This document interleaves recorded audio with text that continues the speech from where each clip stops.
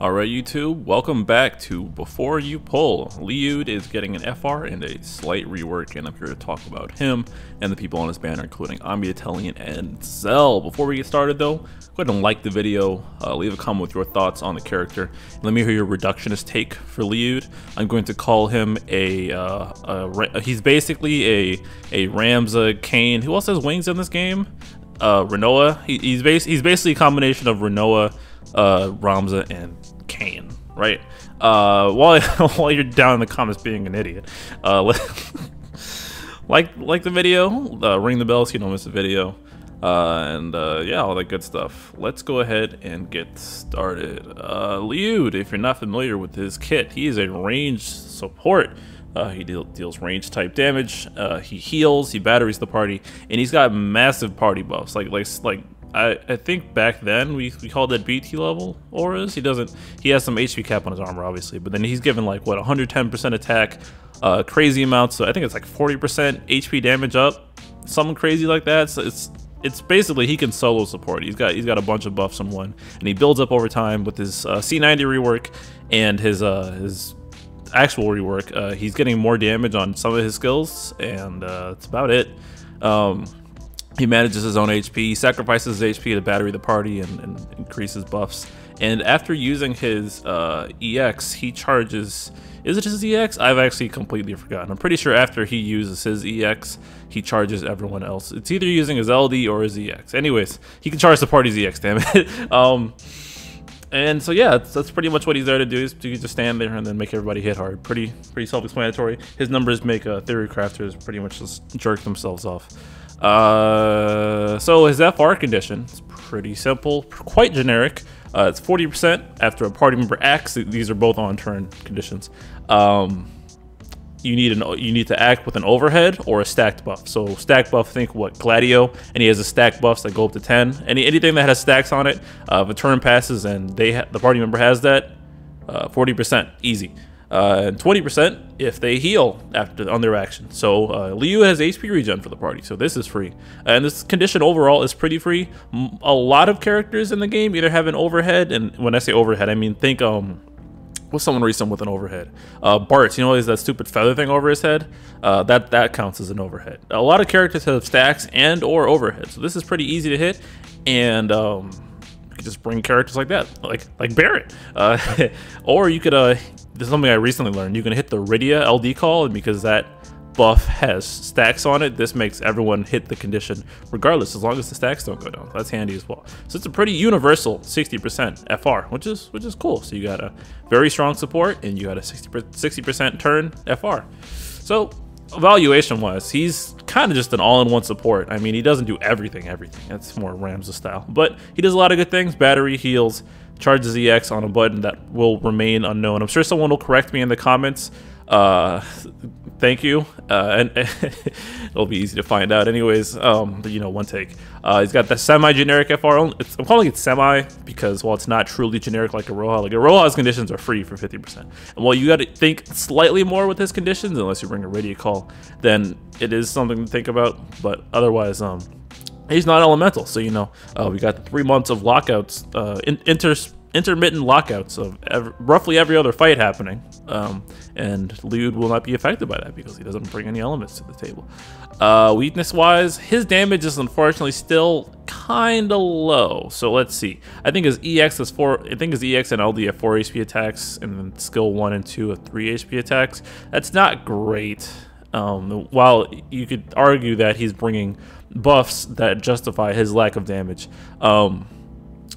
I don't think it's a great. It hurts to have him on the field more so because he's not contributing as much during force time, unless someone's turn hogging, for example.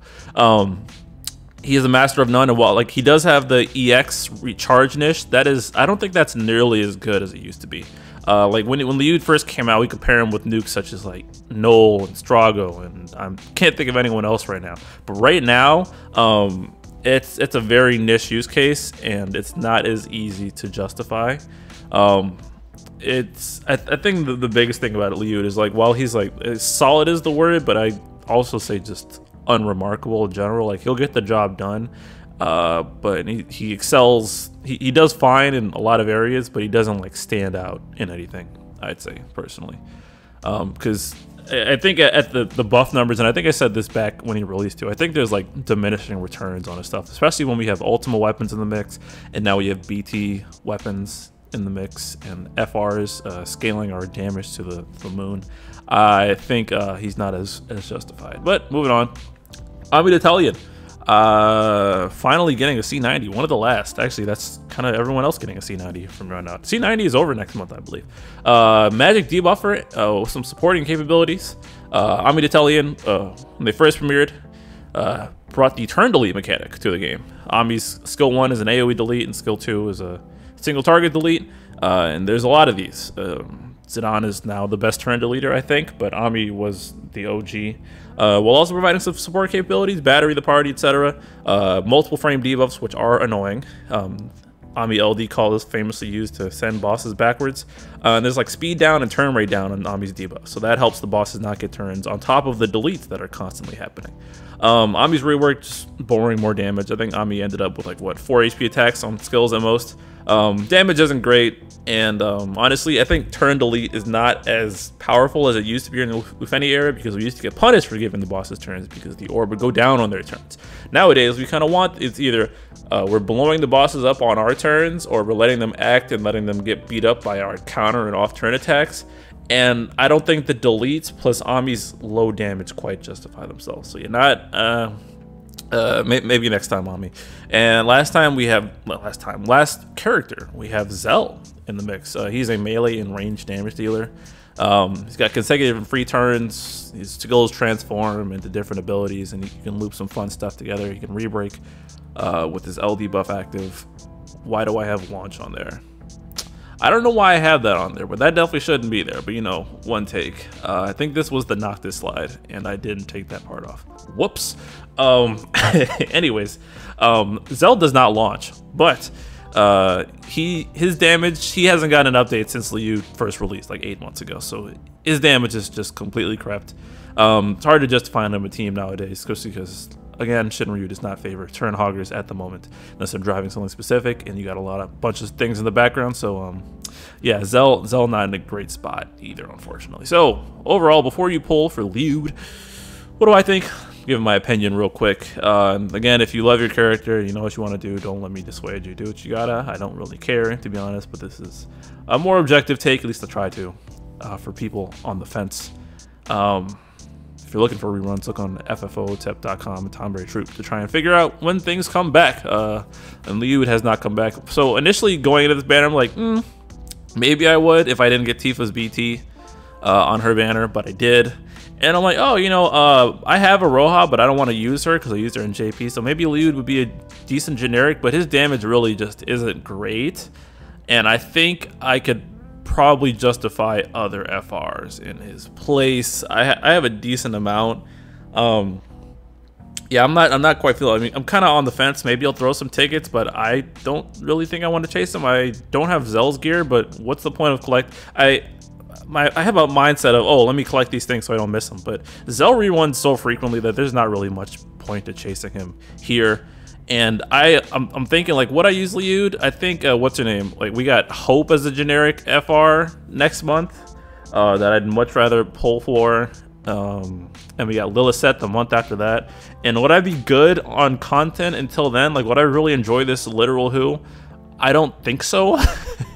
I think the novelty would get really old quickly. So I'm overall passing, and I make that same recommendation to everyone else. This banner's kind of crappy, to be honest.